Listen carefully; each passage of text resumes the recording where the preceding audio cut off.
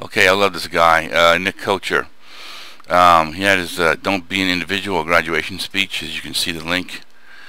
I might copy the link and stick it under this video, or you can just punch up YouTube "Don't Be an Individual." Now, he made one point that kind of gets into the pickup artist PUA versus MGTOW, men going their own way. And there seems to be a struggle.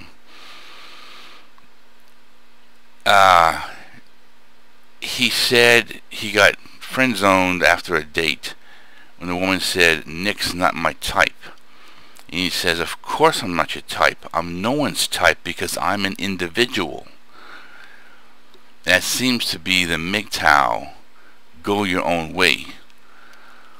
I've seen that the blind conformist type guys, the bad boys, the pickup artists and stuff, they're hyper observant and they're champion conformists. They know what it takes to get laid, and it seems to be that's all they want. So he made this powerful point in this revelation. He was a senior in high school. It took me a while to kind of see that in my life. I